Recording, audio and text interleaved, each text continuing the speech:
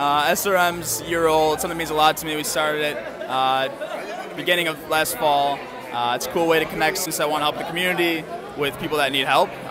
We've grown tremendously so far. To my knowledge, we're the fastest growing org at Michigan State. Yeah, we try to mix in a little bit of social piece, some fundraising, and we volunteer regularly throughout the community. So yeah, it's pretty cool. Hopefully we can get more people to join.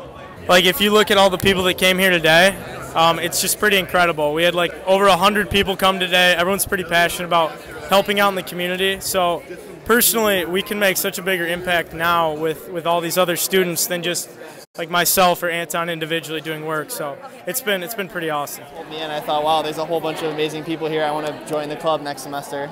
And then I've gotten a whole bunch more service activities since then.